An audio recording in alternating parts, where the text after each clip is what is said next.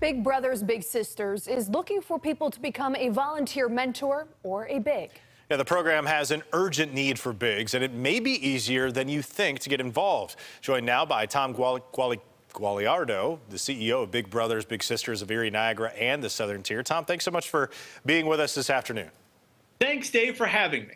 All right, let's talk a little bit about the need for volunteers. How urgent is it, and why do you think that it's become such a need for you guys? So we have, as we all talk right now, we have about 125 children who are waiting for a big brother or big sister.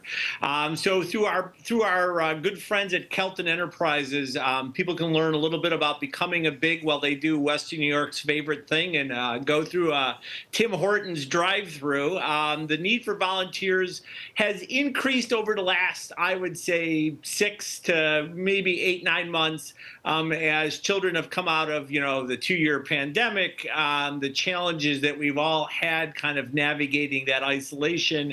The need for volunteers has never been any greater. So you talk about that need, and I kind of want you to elaborate on that. COVID has impacted us in so many different ways. How else has it impacted you guys at Big Brothers Big Sisters?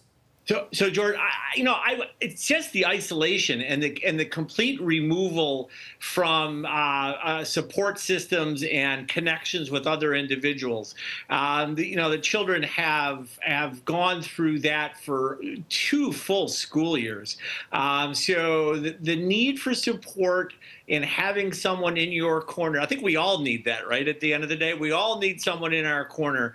And there's been a growing number of children who we're trying to help navigate, and becoming a big brother or big sisters allows the community to kind of volunteer their time with us and give back.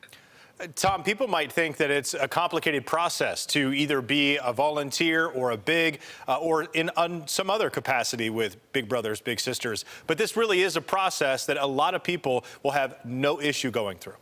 So really, Dave, at the end of the day, we always say this: we don't ever want you to change your life, right? So if Saturday is Delaware Park jog or basketball, or if it is grocery shopping at Wegmans or Tops, there's an opportunity to engage with a child and kind of listen to what their day was like, what their week was like.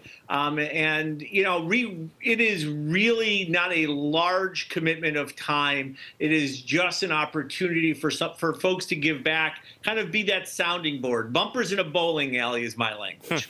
And a 2-part question here. I'm curious, what you hear from the volunteer big side. What do they get out of something like this on their end? And then what are you looking for in a big?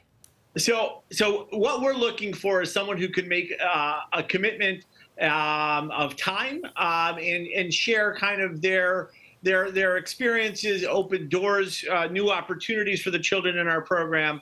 And what I hear mostly from the volunteers in our program is they are surprised sometimes how much they get back out of volunteering with a child in our program.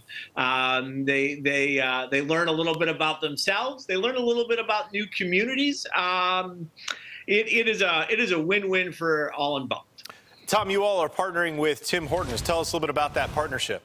So it's through Kelton Enterprises at, almost 30-plus locations throughout Western New York. And as I kind of had shared, it is an opportunity for Western New Yorkers to learn a little bit about us while they do their favorite pastime and going through a Tim Hortons drive-through. They'll see our signs.